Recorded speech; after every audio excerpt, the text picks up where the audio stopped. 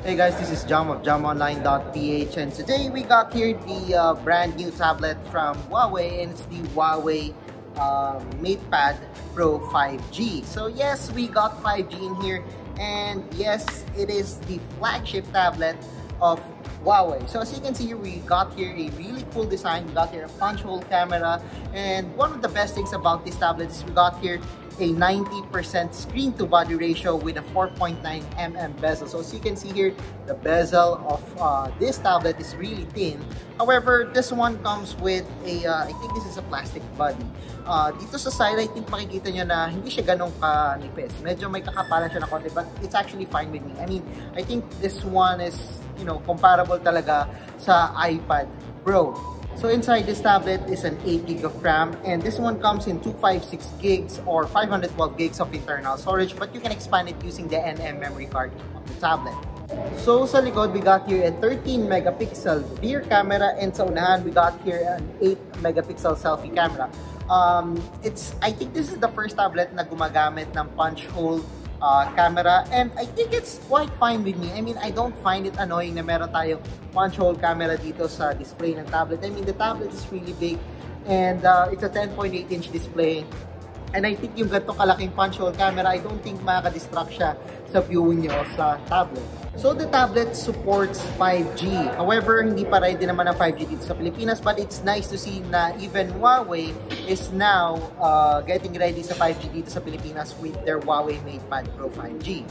It's quite powerful too, as we got here a Kirin 990 processor. It's the same processor being used the Huawei Mate 30 Pro. I mean, we've reviewed the smartphone before, and nagustuhan ko yung performance ng Kirin 990. And hindi ako mas-surprise if dito si Kirin 990 ng Huawei MatePad Pro 5G is really powerful. I mean, it can run most games without problems dun sa Huawei Mate 30 Pro. So I think this one can handle most games without problem. And since this is a tablet, one of the best things about the MatePad Pro 5G is that we got here the EMUI desktop mode, which is the same EMUI desktop mode that we have seen on smartphones na connect sa external display. So as you can see here, yung display niya o yung UI niya is better for mouse and keyboard. And yes, this one supports a magnetic keyboard. Unfortunately, the one that we have is only this case. So hindi naman siya keyboard, but if you have the keyboard na kasama nito and also the stylus pen, or just connect it with using a mouse, I think this one will be a great productivity device. So you've seen the EMUI desktop mode. The EMUI desktop mode is a really cool feature, especially again if you have the keyboard and the mouse. But if you want, or if you prefer to use the tablet like this, you can actually open two applications at once in landscape mode. So if, for example, if I open the browser, of course full screen siya, but I could just swipe it from here, and then mamimili ako sa mga applications. Dito, for example, I need to open my files. So yan, meron tayong floating window ng files dito. Makikita nyo naman, floating window. But if you want, I could just actually tap it like this. So you can see here, two applications running at once, similar to the iPad Pro or the other Windows tablet na may multi-window functionality. And of course, you could adjust the window. Yeah. So wala na magiging problema. Actually, this is one of the best multi-window na feature na nakita ko sa isang tablet, sa isang Android tablet. So I think this one is really useful. However, I think more applications should support Android tablets, kasi napapansin ko mostly ang support lang na magandang optimization sa large displays sa iPad and iOS, but not Android applications. Speaking of applications, the Huawei MatePad Pro 5G supports app gallery. We do not have the Play Store in here, but the thing with the app gallery is that they support more and more applications over time. One of the things that I like about the app gallery is that they've improved it in just a few weeks, actually a few months. Hindi pa sila nag-isang taon na walang Play Store, but I think they did a pretty good job in importing or talking to the developers and also the applications na dalhin doon sa app gallery. So it's a big thing na dinadala nila yung mga applications like Paymaya, like BDO, like I don't know, like a lot of applications na localized. For example, Grab I think maraming dumarating dito sa app gallery and I think that's really cool. But if you want, you can download games sa TapTap. It's available by download through APK. Meron din APK Pure just in case kailangan nyo ng mga APK and other games na wala dito sa app gallery.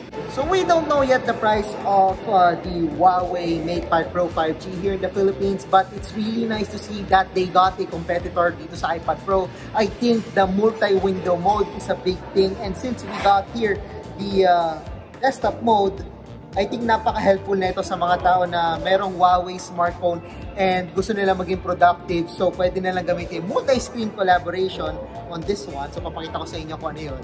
So, as you can see here, we got here the tablet, the UI, and my Huawei Mate 30 Pro is now connected to the tablet. This is really helpful if I want to be productive on the tablet. I mean, gusto ko mag-type dito sa tablet.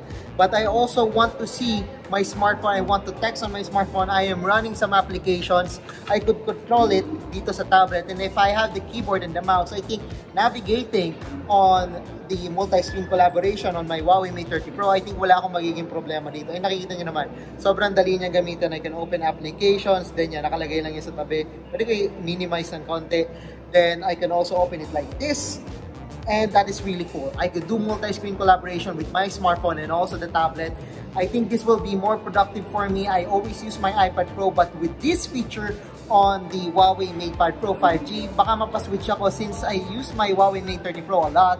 And pwede ko nang buksan yung display ko dito without looking at my smartphone. Pwede na akong mag-check ng text messages, pwede na akong tumawag, even open yung mga applications dito. It's really cool. And I hope dumating pa to yung mga ganito feature sa other Huawei devices and sa other and I'm pretty sure na darating to yung feature na to sa mga future Android na Huawei devices. And of course, even the MateBooks. So yeah, I guess that's it to sa hands-on natin ng Huawei MatePad Pro 5G. We don't know yet the price, but it's a really cool tablet. We got the multi-screen collaboration, we got the features that we want, the Kirin 990 processor that is really powerful, 5G so we could get faster speeds dito sa tablet natin. And of course, may connection tayo sa different applications na katulad nito. And of course, yung magandang multi-window mode natin dito. So guys, if you like this video, don't forget to give us thumbs up. And if hindi pa kayo nag-subscribe sa channel ko, guys, well, mag-subscribe na po kayo. So once again, I am Jam from jamonline.ph. Don't forget to subscribe. See you guys again sa sunod na video.